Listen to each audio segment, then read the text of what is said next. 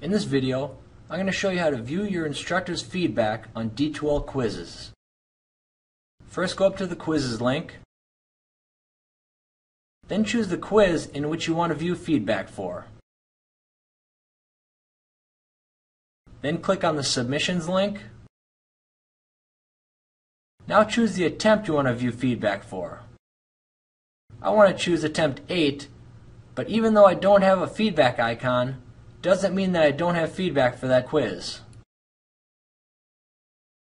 Now, I didn't have feedback for the overall quiz, however, I do have feedback for each individual question, and you can view that by expanding the icon right next to View Feedback.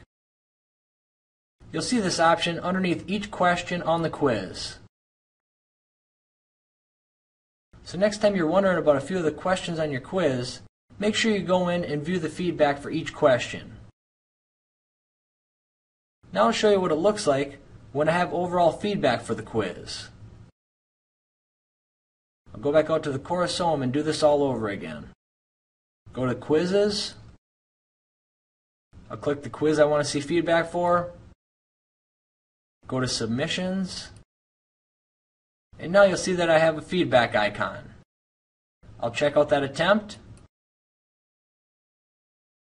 You'll see my overall feedback on this quiz.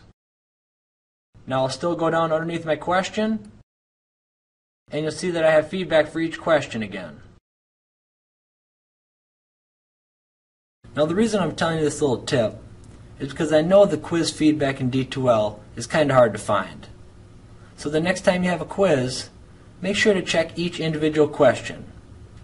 Well, I hope this helps, and thanks for watching my video.